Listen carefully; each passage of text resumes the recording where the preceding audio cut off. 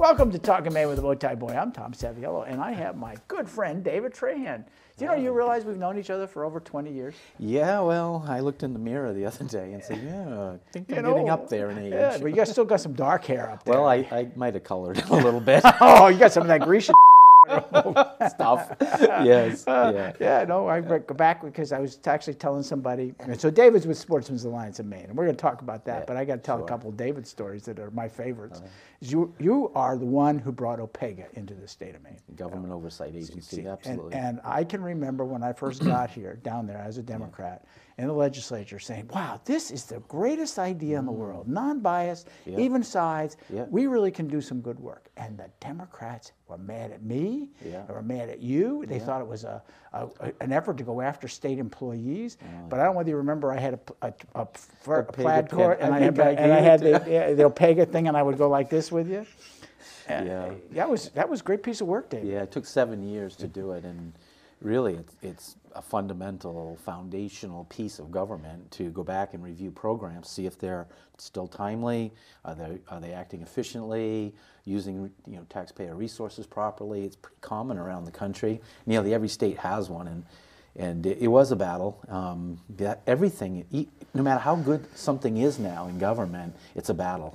There's always somebody and keep fighting. in mind that organization has grown to be more the inspector general. That if there's an issue beyond those things, they'll dig into it because they have subpoena power. It's the only committee that has outright subpoena power. That's right. It's where the legislators go when they want the truth, is how I describe it. It's doing exactly what it was intended to do. Now, it started out controversial with the Turnpike Authority because their director went to jail over some of the things that he was doing. So it scared a lot of people. But that's not a bad thing. No, it's not. People pay more attention when they know that they can be looked at, so they're going to act more efficiently and more appropriately. And I think it's been very successful. Yeah, the last David story I'll tell, and then we'll go to when you were in the Senate, you were sitting in back of me when I got elected. And so when you took the job with Sportsman's Alliance of Maine, your chair was open, and I had the next seniority to go into that chair. And you were voted the most likely not to be in your chair. and so when I got into it, I found out it wasn't really you, it was the chair. It was the chair. It was the chair, I can tell you, because I was most likely after that not to be in my chair. I used to say I had Trahan's disease, so it was the chair that did it. Yeah, I might have a little bit of a disorder of some sort. I just can't sit still. My wife will tell you that. But you could have sat in my seat anytime you wanted because I wasn't in it. I was doing my work. I was out doing my work, and really a lot of that stuff in the Senate is symbolic anyway. It's a lot of movie. If you look at Congress in some of the debates, you'll have one senator in an empty room giving an impassioned speech to the Senate. If you don't know that they're doing that's what it's about. But how many years now have you been with Sportsman's Alliance? Going on 11 years now. 11 years, is that long? Wow. Yeah, it's been quite an adventure. I bet it has. We started with pretty much an empty building and the lights out. Because when I took over SAM, they had several directors that were very short-termers, and the organization was kind of floundering.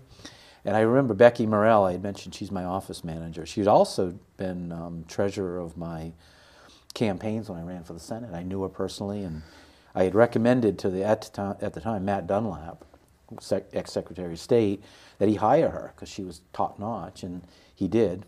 And so when I came in just after that, the lights were out, and I said, Becky, when I came in the door, I said, well, why are the lights out? She goes, well, we're trying to save money. Oh, wow. And I said, well, turn the lights on, and while I'm director, the lights here will never be out.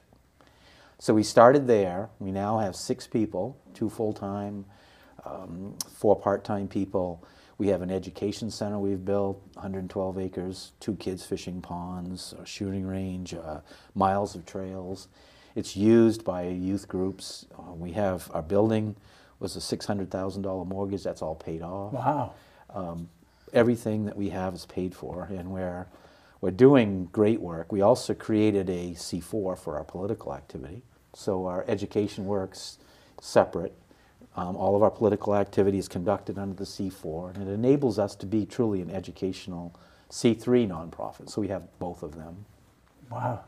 Yeah, you really turned it around. Yeah. Because I remember when you took the job, the lights were about to go out. Yeah, they were. Financially, they were in deep doo-doo. Yep.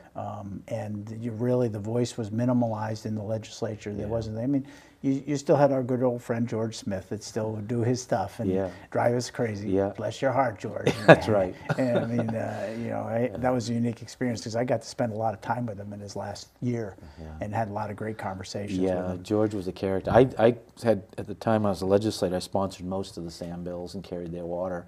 The other thing that we've done is we've built up our reserves to nearly $500,000. Really? Yeah, it's been really probably the most difficult thing I've ever done in my political career, and moving on to SAM was, it's different going from being a politician to an administrator and having to build a structure. And we've had good leadership on our board, and I think SAM now is looked at and respected at the State House at a level that it's never seen. I just got a call a few days ago from the governor to come in and help with a very complex issue, which I did. I get a call from either side's leadership at any given time to help out with issues. And so I'm pretty proud of the respect level that we have now at the State House. And it should be, because Maine is Sportsman. That's what it's all about. You know, it's just all about, that's what we are. It makes no difference what political party you're from. If you love the outdoors, you love the outdoors. Yeah, I mean, we can all argue about how the management might be different or better or whatever, but we're arguing around biology. Each of us have our facts and so forth, but we're not arguing. Are the deers Democrat or Republican, David? I don't think that there's anything. According to some, they say the moose voted in the last election. That's why that Trump wanted to negate it in Maine, because those moose guys got in there. And so tell us about some of the programs. So you want to start with education, youth? Sure. We had a donation of 44 acres of land back, I think it was 3 years ago, a little over 3 years ago. Just raw land. It needed all kinds of work, no roads, nothing. And I said to my board, I won't ask you to, I guess, weaken the organization in other areas. I'll do this on my own. I'll build an education center because I think that's the future. Young people they're choosing between computers and the outdoors, and I want to give them that outdoor experience as early as possible. So I said, I think this is important for SAM to do, to be a leader in outdoor education. So I started writing grants, our volunteers and membership stepped up. We've turned it into a magnificent facility. We cleared about 6 acres of fields, put in outdoor facilities, 2 kids fishing ponds, a shooting range, which we just used not too long ago to help Bureau of Veteran Services. Some of their counselors wanted to learn about firearm education. We gave them a day-long course, took them to the range, they actually shot. The reason they wanted to do that, Tom, is important. When they're talking to veterans who have lived a life with firearms and they know nothing about them, and suicide may be an issue, how do these counselors talk if they don't have some experience with firearms? So they wanted to begin that process of educating themselves about firearms and how they fit in with people's lives. And so that was the beginning of, I think, a very important program. So that education center has already held the Envirothon finals.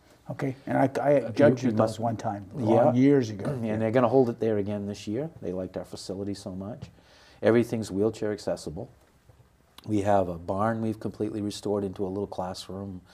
We have a structure over our shooting range, and we're building actually another building on the site.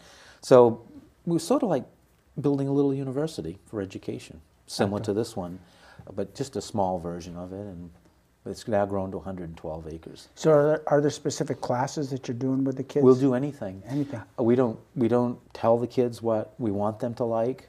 We say, if you want to experience in the outdoors, you tell us what you want, and then we'll get instructors to help you. We partner with 4-H, which is a university-based program.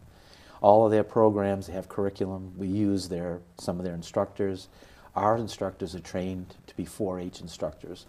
I really like their curriculum, and every instructor must go through a very vigorous process, including background checks, to educate at our facility. And we think the public deserves the best. Before we go, I'll get you to give Andre your contact information so we can run it across the bottom of the screen. Sure, so that people know how to get in touch with you. Your membership, you've done a pretty good job. Then we've over doubled. Yeah, we've over doubled our membership. We have now almost 3,000 life members. Wow. Before COVID, we were almost triple in membership, but COVID has really crippled us because we recruit a lot of new members at shows. At State of Maine Sportsman show, we're one of the 2 partners on that show.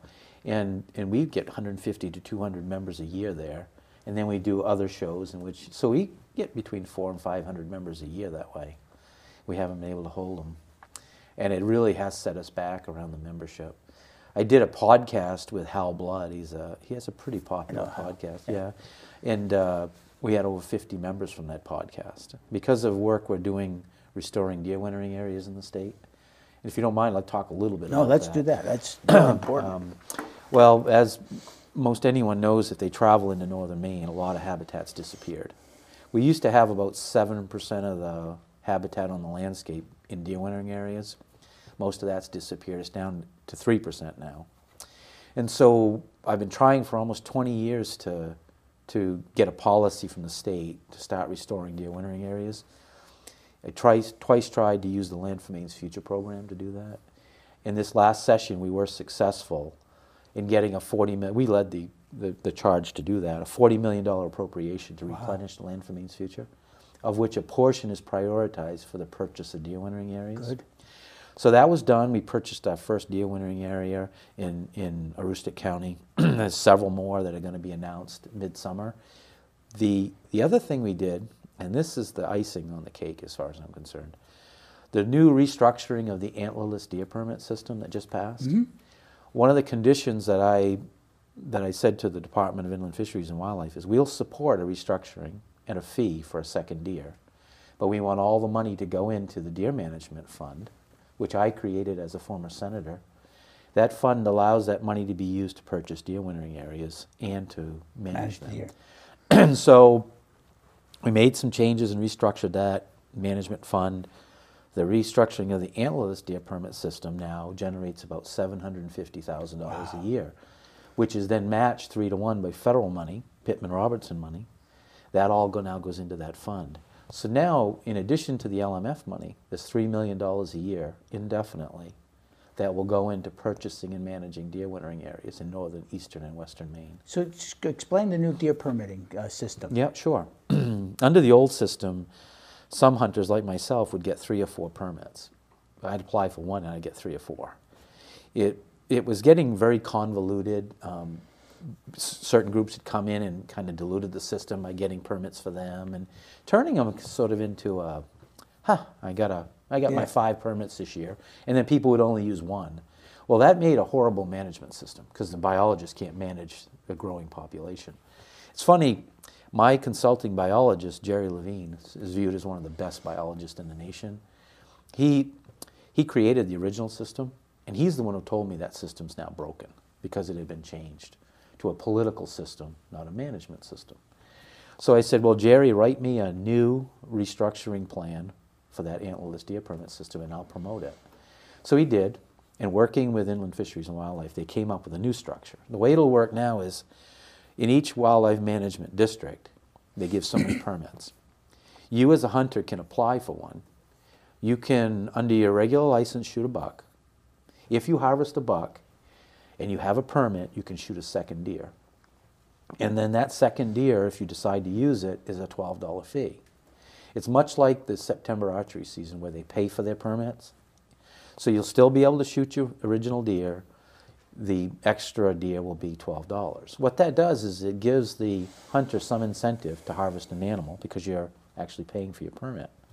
And all that money will then go into this deer management account. So it'd be that if I apply for my doe permit every year, but I'm one of those guys that I didn't get out hunting. I got the permit. If I want to go, I'm all set to go. I still would apply for that permit. Yeah. I could still get that permit. That's right. I then can decide whether I'm taking a buck or a doe. That's right. You can take both. You can shoot a buck and a doe. If you get a doe permit and you pay your $12 fee, you can then take 2 deer. I gotcha. And so the other thing is that sometimes the permits aren't applied for, and they become bonus permits. There won't be any more bonus permits. They'll be sold over the counter. That's good. So you can go in and buy an extra permit. So anybody who wants a permit is likely to be able to get one. Is it specific to in-state, out-of-state on buying the permit, or is that's great? That's what we should be doing. No. When I was in Fish and Wildlife, I got very frustrated that we weren't using. I mean, I don't want to make money on our game, but if we can make money to help support that, and you made sure of that and protected that money, that's a good thing. It is, and the account where the money is a non-lapsing account. The legislature can't sweep it. And the other thing that most people don't know is any fee generated by Inland Fisheries and Wildlife has a constitutional protection. The legislature must appropriate the amount that the sportsmen pay in fees. So that money has two protections on it. Yeah, I remember that. And it used to frustrate me when, under a previous administration, not Janet, not LePage, but back to Baldacci, he kept coming in there and taking money out of that account. He would sweep it. And he would sweep it. And even though we would argue, but the committee chairs would just go along with him taking it, I said, no, this is wrong. You can only take this much money out because that's our money that we put into it that's supposed to go doing that.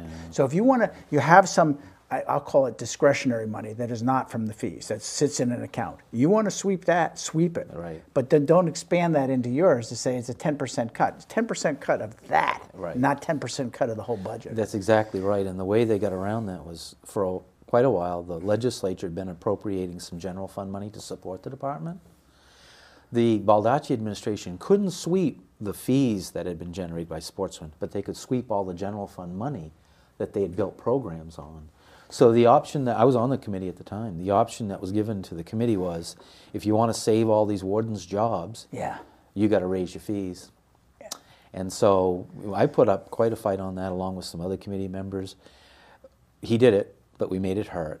And that's the way politics works. Politically, I think that damaged John Baldacci, Governor Baldacci. So the other one that we had just come up in the legislature was pretty controversial, was Sunday hunting. And Scott Landry, as you know, lives in town. He and I are good friends, and we kind of talked a little bit about it. But tell me what happened, because I make no bones about it, have been an advocate of Sunday hunting, particularly on my own land for a long time. I believe that if I have that land, I have a right to the animals, I'm taking care of it because I'm either managing the forest or doing something. And I find it disappointing that we can't seem to get that through. Now, I disagree with you on that. You have a right to all the rights of a landowner, but you don't have rights to the natural resources. Good point. The deer and the other animals. That's something that is... It belongs to the people. All the animals, the natural resources, wildlife belong to the people, and it's their responsibility to manage it. It's the public trust doctrine. So what happened with this bill, and full disclosure, Sam, our membership supports Sunday hunting, and we've always supported Sunday hunting, even when we've stood alone, and all the other organizations are up there testifying against it. We took our beating testifying in favor of Sunday hunting. So let's not confuse your listeners that Sam is an advocate, but not this year, and this is why. This bill had a component of Sunday hunting in it, but it wasn't truly Sunday hunting, and I'll get to the two policies that were in it that are extremely concerning to our organization. It could have lasting implications on all hunters, not just those that want to hunt deer or whatever. So getting back to Representative Landry, one of my favorite people in the legislature is Representative Landry. He is a class act, an honest man, and don't tell him that, Jesus. I'm sorry, I got to put up with it. No. I gotta call if somebody does something wrong, I'll call them out. But if they do something good, I'll call them out too. And he's been a great legislator to work with. He's also a SAM member, and not because he wants our influence, but because he supports the resource. So that being said, this Sunday hunting bill had in it two provisions that we at SAM have opposed. One of them, as you know, because you filled out our questionnaire, is reverse posting. Reverse posting is, right now we have what's called implied access. If it's not posted, it's assumed you have a right to recreate on it, not just hunt, but you can gain access. This bill had flipped that on its head and said, on Sunday, all of the land south of Route 2 is considered posted. Whether it's posted or not, it is considered posting on Sunday. That's reverse posting. When candidates fill out our questionnaire, that's one of our highest priority questions we ask. Are you in support of reverse posting? So for those that supported this bill, 9 of the members of that committee got our endorsement because they said no to reverse posting.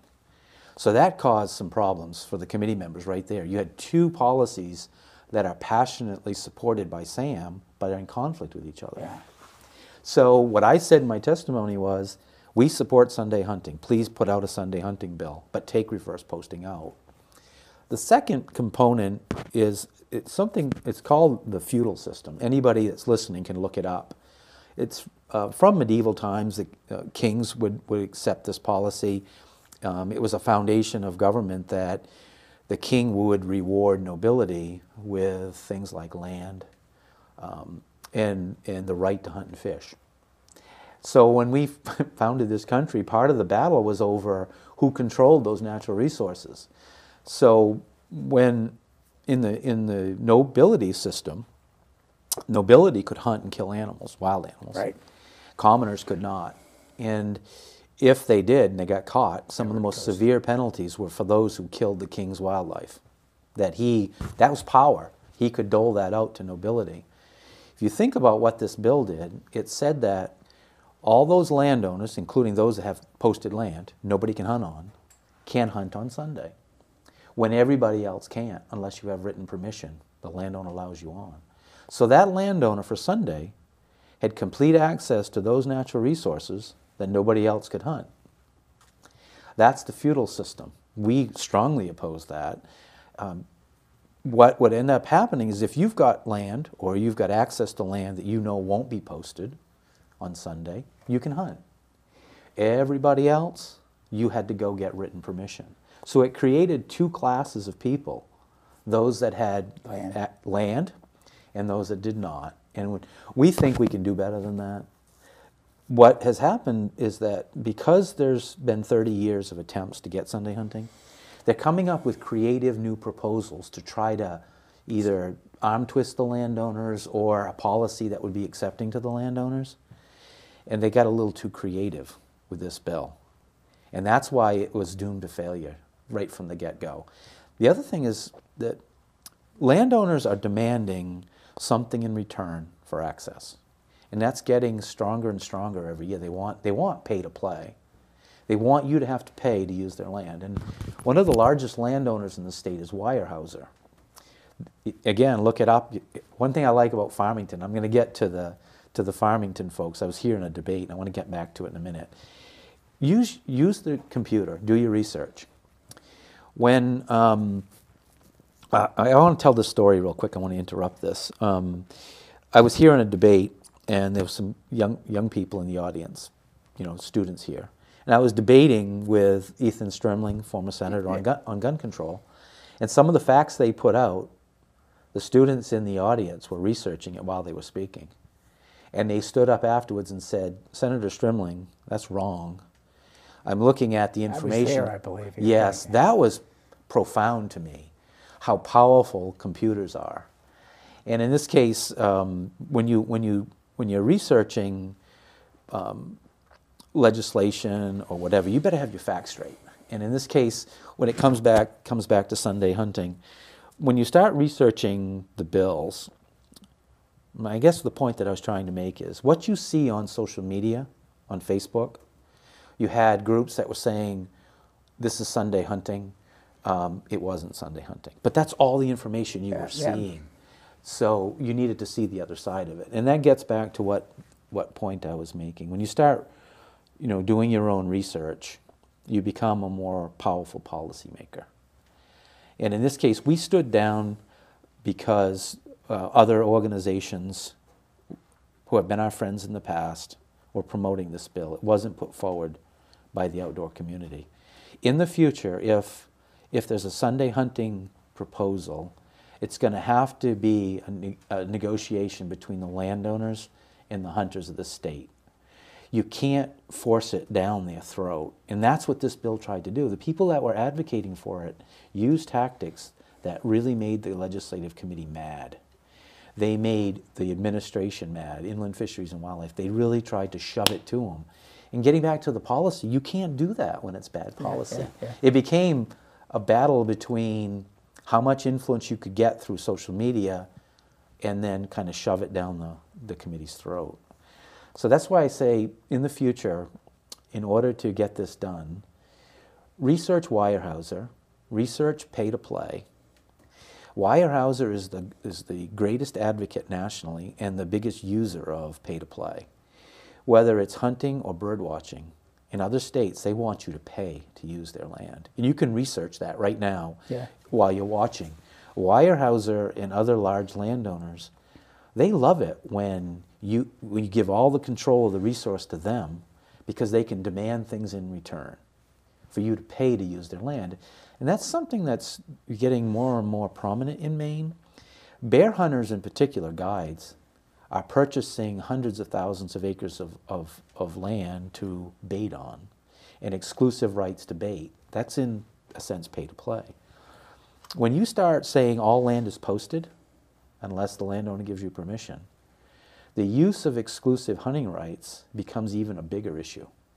Because if you've already got a relationship like that with a guide, why not just extend it to Sunday hunting and keep everybody else out? You then create a monopoly of Sundays for landowners to sell hunts on their land. The way that, and we're going to eventually have to face this as a state, eventually we're going to have a debate on whether that's legal. You're not supposed to sell exclusive hunting rights on your property. But the way that some folks have got around that is they say, well, even though it may be gated or we have exclusive rights, you can hunt on it, you just have to walk. And you can't use the developed roads. It's like getting into a great pond. You know this because you were an ex-policymaker. And we've had this battle in the legislature quite a few times recently around this pay-to-play and the use of exclusive hunting rights. So this issue for your listeners is incredibly complex. It involves all kinds of user groups, multiple policies around reverse posting, the feudal system. I think we can do better than that, Tom. If we're going to have a Sunday hunting bill, put a straight-up Sunday hunting bill out, and let's have a policy debate. And if passionately fight for it, and if you lose, you lose. Yeah. That's the way it works. Yeah. And so that's the insider's look at what just happened. And I grew up, when I worked for IP, we used to have a lot of land in the Adirondacks, and that's all pay to play. Basically, we would make money as a landowner by leasing it to a club. Right. And if you were a member of the club, you could hunt on that land. If you weren't a member of the club, you were excluded. In the South, it's all hunting clubs. Yeah. So it's something that sits out there, and from the defense of the big landowners, they are paying the taxes on it. They are paying the road maintenance and so forth. However, as we talked, I can cross their land to get to the ponds that are there, as long as it's defined as a great pond. That's right. And they can't stop me. Because as long as I'm not walking, or I've not posted the land, not walking on the stuff. Yeah, I want to add one more component to that. This idea of pay to play. Most people in Maine have no idea what it's like in other states. No, we are so spoiled here. Yeah. We have a lot of small landowners who allow hunting, but some states, most states, especially in the Midwest, a lot of federal ownership of land, a lot of very large farming, where you pay to use the property, and it's not apples to apples comparison. Maine is a very unique state with incredible opportunities to access public lands. Yeah. So David, we're almost at the end of the show already. Will you come back? Absolutely. Maybe what we can do this summer with Andre is go down and actually visit the center and film, do a show. We have our own filming studio. Oh, yeah. And if you'd like to come down, we absolutely could do that. I would do that. One of the things I'd like to cover with you is gun control and the current state of gun control debate. So let's have you come back and we'll do that. Yeah, absolutely. We'll set up a date before you leave. All right. David, it is a pleasure. Thank you so much. Sure. That was great. David Trahan from Sportsman's Alliance, good friend from a long time. Yeah, you too. And the chair, I got the answers in it. We'll see you next time. Thanks for tuning in.